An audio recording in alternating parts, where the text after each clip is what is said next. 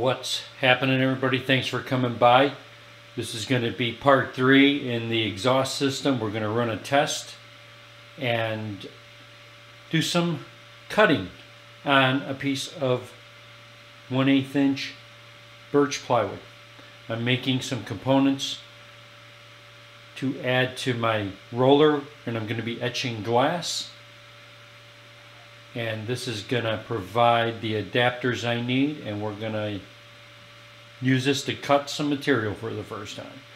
So what I also plan to do is, I'm not going to run the camera while the laser's on, but I will be running the laser with the camera on, but I'm going to put the glasses over the lens to kind of give you guys a look at it. I'm not recording the whole thing, it's just going to be bits and pieces, because unfortunately I only have one set of glasses that I need to wear, and we're going to go from there.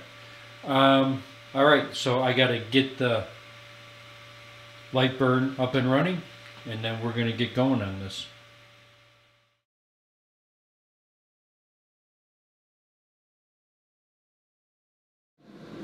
Alright, I had a problem where the laser stopped and shut off, and I went to correct something and I moved the entire unit, so I can't restart my cup.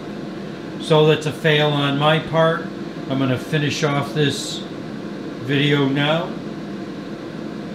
with this happening, and then I'll come back. I got to reset up, but basically this was for to test the exhaust system. Worked great, and I'll work out the issue with the laser itself. As always, thanks for coming by. Appreciate everybody viewing my videos. Please like and subscribe to the channel, and don't forget to ring that notification bell. Thanks.